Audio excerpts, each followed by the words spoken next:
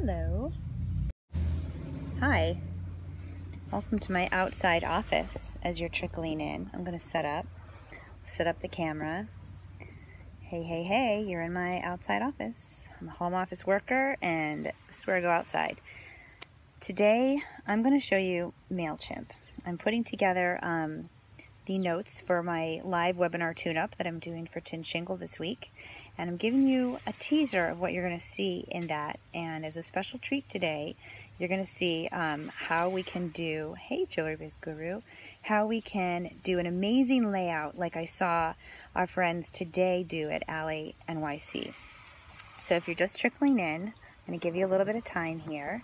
And I'll introduce myself and tell you where you can get more of this information this week, also live. Hey! Hello, Cindy. Thanks for coming in. So today is MailChimp time. I am Katie Helmuth-Martin. I'm a co-founder of Tin Shingle, which is an online resource for small businesses to get the word out about their businesses using our tips, tools, training, and wonderful community.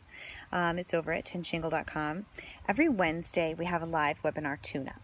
And this Wednesday at 12 o'clock Eastern, we're doing I am your teacher, I am your host, and we're going to focus on MailChimp and how to make a really great looking newsletter. I'm providing you with some design tips and ideas for a great email campaign. So right now, I'm going to take you into my MailChimp and show you a trick. Not even a trick. I'm going to show you a design that I saw today in my inbox from another company called Alley NYC. They're a shared workspace in New York City. I always love their newsletters, and I always love the layout of it. Today was no exception. So let me show it to you. I'm going to turn the camera around so you can see it. Okay, ready? 1, 2, 3. All right. Here is Alley NYC's newsletter, and it's pretty easy to look at. You got pictures, you got all these lines. See these line break? They do a lot of scheduling. They have a lot of classes, a lot of events that they're always promoting. And what I noticed here today, they make use of my most favorite tool in MailChimp. It is my most favorite button that you can use in MailChimp. It is so easy to do, and they've like done it on crack today in their newsletter. I just can't believe it. I love the use of this, and I'm going to show you how you can easily do this and why this tool that MailChimp's made available is such a time-saving trick that you can use when you're doing your designing. So as you get to do your newsletter building, especially using MailChimp, you'll be able to spot tricks like this and styles and techniques that other companies have done. You'll be able to identify them and say, aha, I can use that in my design too. So let's go take a look at it. P.S. I'm outside in my outside office and I just heard thunder. I hope I don't get rained on. Let's go take a look at MailChimp here. Here's what we're going to do, guys. We're going to make a little bit of this newsletter to show you how easy it is. This was a great way to break apart or to show off schedules. So here we are in MailChimp, and if you're here, I'm at the templates area, and this is where you can design a template that you're going to use again and again and again. And I'm going to create a new template. It's only going to take a couple minutes. And here's the dreaded blank canvas, right? I'm going to pick the easiest one. This means I'm going to deal with some text here, maybe a big picture, some more text. Let's pick it. It's super easy to work with.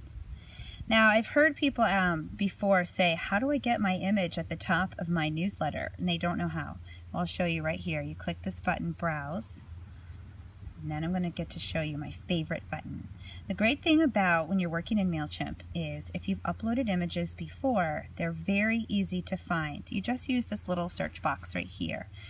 For my big picture, for my image that I'm having at the top, I know that I'm going to, for today's purpose, use kind of the universal header that we use on other newsletters over at Tin Shingle. And I know that at one point I named it header, like the file name. So I just typed it in right there and bam, it pulled up all of the images that I've used before. So I know I want that one and I click select, oh, and it's there. So that makes us feel better, right? Right. Now, again, I'm going to use this content, but it's distracting me that all of this is here. So I'm just going to delete it. so that we can look at something that is not so distracting. I'm not going to write the actual words here because today is just a template, and I'm going to show you right now my favorite button that these guys over in this newsletter you cracked out on. Like, there's so much of it and I love it. Here's what they did. Back over in MailChimp, we're looking at this button. Here's all of your tools that you get to use. It's the most handy editor that I've ever seen and ever used. And the one I'm using today is just called Button. And what this does, and the reason it's a time saver and a money saver, is because that little tool just created for you like a graphic button that your graphic designer used to have to make for you, maybe in Photoshop or in Illustrator or somewhere else. And they used to have to do that, but now MailChimp, I just dragged it over. And what's even better about this thing is that you can change the text, you can change the width of it, how much color is going to be here, how much space is going to be above and below. So let's see how. So I'm going to back it up. This is what it looks like on the left. On the right is where I'm going to edit it. So let's say I'm having some events. I'll say event scad. Oh, can't spell and talk at the same time. Hold on. Here we go. All right, event schedule. Now, what's funny about these things, let's go over and look at this newsletter again. It's going to turn into this, folks. And these can all be links. Why? Because MailChimp said they can. So in the editing area, this can all be a link. So let's say it's like my major event schedule. I'll go link it up to, I could link it up to, we have a calendar of all of our upcoming tune-ups, live tune-up webinars for the year. You can go there and see what they are. And I could link to that if I wanted to. Right now I'm just going to link to the homepage. You know what? This is the MailChimp brand color. It's not my brand color. So I'm going to go change it. Here's where I'm going to do that. These are also very powerful areas that you should investigate. The one we're in now is called content. The next one is called style. And the next one is called settings. And behind these doors are very important things that you can mess around with. The first one I'm going to show you for effect is in settings. It's called width. And what it's going to do is it's going to pop this and make it longer. Right now I'm going to say over here in width, I'm going to say go to full width. Bam! Look at that. Look at that design. It just got really wide, really fast. And it's in the center. Okay, great. I've aligned it in the center. Great. It's taking up the whole thing, so kind of don't care. Border radius. Let's look at this. I'm going to save and close this for a minute. The border radius means this corner. Is this a really round corner? Is it a 90-degree angle? What is it? If I'm going to make it to be looking like these guys, where it's just a list of events, I want no border on that. Then it looks like a straight bar, like just a divider. So let's go edit. Whenever you do, you click on this little pencil, and I'm going to edit you. I'm going to go to the style, and my border radius is going to be, I'm going to say 1, just to be safe. And I don't want blue. I'm going to change the background color to be black. So I can click here and get kind of a dark color. Great. Event schedule. Save and close. All right, cool. That was easy. Look at that big effect. Oh, I want a bunch of them. I want like 20 of them. I want to be like these guys and totally crazy with it. I easily press this duplication button. See this little plus sign? That means you're going to duplicate it. Done. I already have 2. Okay, great. I think I want a different color. I'm going to do yellow, just like they did. Okay, so where is that? Over in my style, over in my colors, go to my little color area, do the slider. Here I am in the slider. Go to, where's my yellow? Yeah, give me some yellow, right? Oh, wow, that's really bright. Cool. Really bright. Can't read the words anymore. Not a problem. I'm going to change the color of those words. So easy. I clicked save just to make sure everything was saved. I'm going to go back in to my little edit button and go back into style, and find the color. What is my color of this going to be? What's my text color? It's got to be black. There we go. I can read it again. And of course, I don't want it to say event schedule. I might want it to say like what's happening on Tuesday, Tuesday's event. It could be the whole entire title of something going on. So I could say Tuesday. and I would change the URL. If I had an actual sign up date for that, like to go sign up, I could just change the URL. If you're at Eventbrite, if you're at anywhere, you just put that URL right here, and then bam, the people go over there. Now let's make a couple of these. Let's be like, oh, here's Wednesday's schedule. Okay, sure. Wednesday. Yeah, Wednesday. All right, and I'm done. But you know what? I kind of want to say something to the people now. I don't want to just list all these things. I want to say something. Well, over with MailChimp, hi, friendly buttons that I can click at any time. I'm going to drag over. I want some words. So this little text box, I'm going to drag him over. Boop.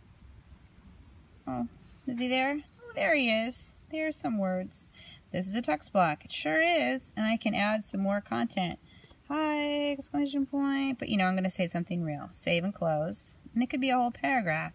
But let's say I want to do this again. I want to, like, mimic this whole thing. What are we going to do, guys? What button are we going to push? That's right. The duplicate block button. Now, I don't want it under there. I want to move it under here. So I'm going to, when I hover over this little, you know, these little dots appear. I can grab them, double tap, and drag them under to there. Bam. Yes, this is so easy.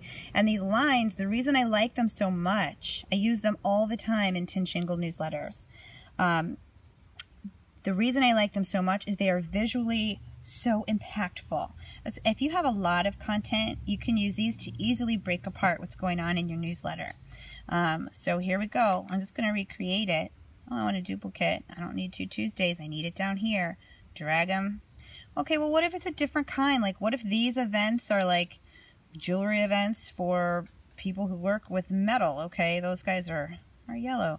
Well, what if these events, or maybe this is for like events for people who need to deal, like they're going to learn about how to ship to customers really well. And there's all these different kinds of events. Maybe these events are how to market to your customers. So maybe these should be a different color. Maybe they could be, let's go to style. I don't know, when you're marketing, what color should that be? Where's my color? Where's my color? Here you are. No, that's text color. Here you are. Background. Oops, you weren't seeing it. Background. So if I'm marketing to my people, if these are all going to be marketing classes, actually, like if you run a community and you're telling people when they can go to different events that you're having, maybe it's a different color. Guys, sky's the limit with this. You can do so much. So I've shown you one of my favorite tools in MailChimp today. I'm going to be showing you a lot more and designing a whole nother newsletter on Wednesday during Tin Shingle's live webinar tune-up. That looks like this. If you go to tinshingle.com /tune-up, you can sign up right now for this live webinar. It is free. The live version is free. Recorded versions are always made available in our archives, and members of Tin Shingle, premium members, can get them all for free. But if you're here, if you're available Wednesday at 12 o'clock Eastern, you register right now. It's free, and I'm going into a lot more detail on this webinar. I'm talking about design elements you'll need before designing your own newsletter. I'll turn this around. If you have any questions, type them here too, because I'm putting together the outline now for the class. So if you have any questions, type them here, let me know, because I might be able to incorporate them into the webinar, and I'd love to answer your questions. So we'll talk about design elements you'll need before designing your own newsletter, so everything you need in place before you go make that template and tackle it. The biggest time and money saving trick contained in just one MailChimp button. I kind of showed you that right now, but I'm going to do it again at the webinar. 2 ways to slice and dice a text-heavy newsletter. Yes, there's 2, not 1, but 2 of my favorite ways to condense text-heavy. If you got a lot of text, you just can't bring yourself to not tell your people about something. I'll tell you how you can do this in a visually appealing way. A truth bomb that you must face before sending another newsletter. Sabina and I are going to have a truth bomb with you before you do that newsletter, because it's something you need to have with yourself and accept before you send it out. Demonstration of new design tricks that anyone can do simply and quickly. We kind of looked at that today, but we're going to be looking at more of them on Wednesday. Demonstration of new design. Oh yeah, a tour of analytics in MailChimp to discover what your readers are responding to and how to improve your communication with them.